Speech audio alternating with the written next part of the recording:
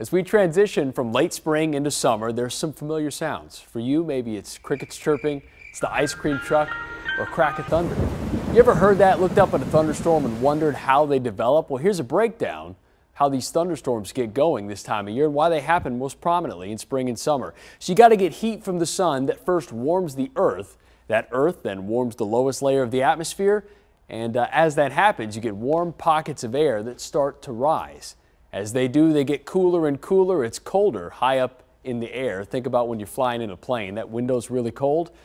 What happens is all that moisture gets squeezed out as you pass what's called the condensation level. There's a point in the atmosphere where that moisture is going to condense and then start to form thunder showers. That's where we get the rain and the updrafts to sustain these. So there's stages to a thunderstorm.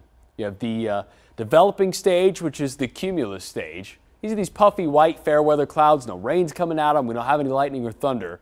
But then as that growth continues, the storm starts to feed itself more. Warm air rises because it's less dense. It then condensates, cools, rains, and then comes crashing down. And that's when we can get our strong winds. You have all those molecules bumping together. You get lightning and thunder.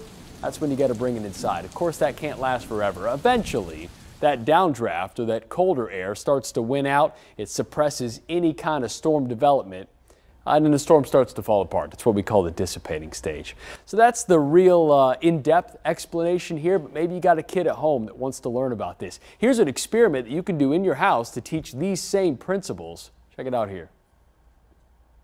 So once you have all those laid out, step one, you're going to take your ice cube, which is cold water, and drop it into the hot water. And here's what happens. As that melts, because it's cold, the water sinks down below it. The blue, that's like a cold air mass. When we talk about cold fronts and things like that. I'm just going to step to the other side.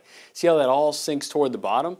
And then when we take our red food coloring, which will act as our warm air mass, I'll set a couple drops in. And I think what you might notice right away is that the warm red stays just above the blue there. This kind of represents the atmosphere, and that warmer air would be the red food coloring. It rises above the cold, and that's how thunderstorms form.